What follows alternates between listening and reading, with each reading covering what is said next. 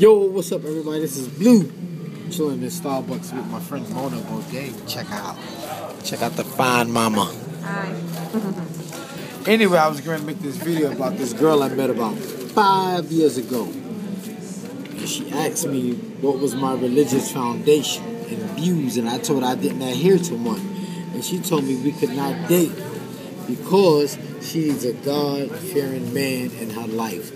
She needs a man that loves the Lord. And I said, that's your reality. That's not my reality. So she said we couldn't see each other. Now I see this girl like 2 weeks ago, and she has a youngin'. And mind you, she's never been married. So that means she made the baby out of wedlock. So according to the book that she reads, she's a whore. I didn't call her that. The book that she wanted me to prescribe to called her that. And I told her that ain't my reality. Now people get mad at me saying I shouldn't say that. Man, if you throw a rock at a pack of dogs, the one that yells is the one that got hit. I'm just saying. That's what I be telling people, man. If I was interested in fucking you, I would tell you what you want to hear, and you would be mine. But I'm more interested in the way you think upstairs, because once we meet intellectually, everything else will fall in place. You know what I'm saying? But people don't like honesty. They like when you lie to them. People tell you you're bitter. And I always say, you want to put your brain into my head so I can think like you think. I'm not bitter. I'm just honest. And you don't like my honesty. And that's the thing about people when they lie to you. When they lie to you, it's because the lie sounds good to them first. And once the lie sounds good to them, they think the lie is going to sound good to you. But they don't know how the lie is going to sound to you because they can't put their brain into your head. They just think you're dumb as they are. That's all it is.